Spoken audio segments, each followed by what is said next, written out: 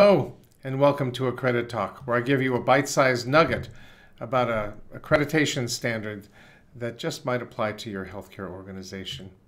My name is Tom Goddard, and I'm the founder and chief executive officer of Integral Healthcare Solutions, your destination for all your healthcare accreditation consulting needs. The accreditation standard I'll cover today is from URAC's Mail Service Pharmacy and Specialty Pharmacy Accreditation Programs version 4.0, and the standard I'll be covering in this video is OPIN 2-1, which is about written business agreements. I have said for years that this agreement, which corresponds to the old Core and Farm Core 11 standard, is the easiest standard to meet, which doesn't mean you can just roll off a log and meet it. I mean, you have to first understand what it is. What do we mean by written business agreements, and who is a client? Well, clients are whoever pay your organization, organizations that pay your organization for what you do. So if you're a specialty pharmacy or a mail service pharmacy, whoever is paying you to be a specialty pharmacy or to be a mail service pharmacy, whether it's a health plan or a PBM, or maybe you are part of a larger healthcare system and that's your only client, that's who a client is. And so what URAC requires for this standard is that you submit contract template or actual sample contracts from your client base.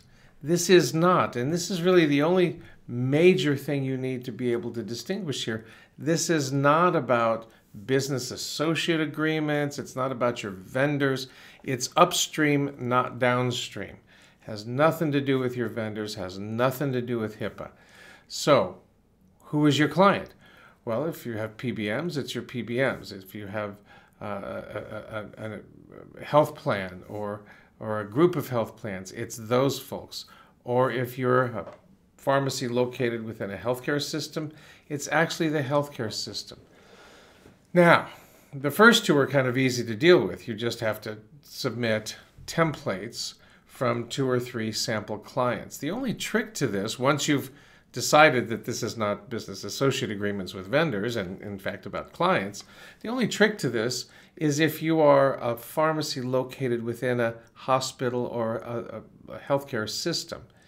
And if that's the case, what you want to do is submit some sort of documentation saying that, because you probably don't have a contract with your hospital or healthcare system that actually owns you.